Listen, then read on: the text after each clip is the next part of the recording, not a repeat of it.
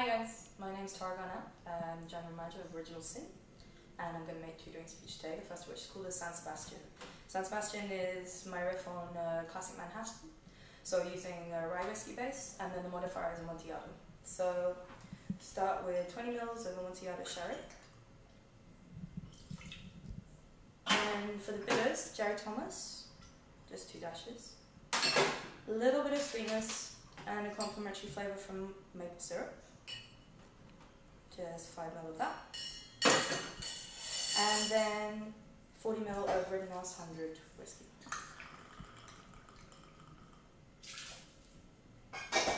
Very simple, just stir.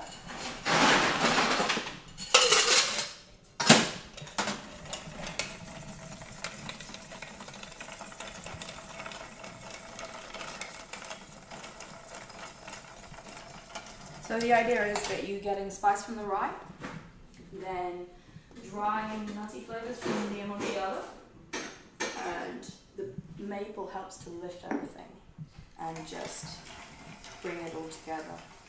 You find without the maple that there isn't quite enough oomph. So whereas you wouldn't normally have a sweetening agent in a classic Manhattan, this just helps to lift everything and combine it together.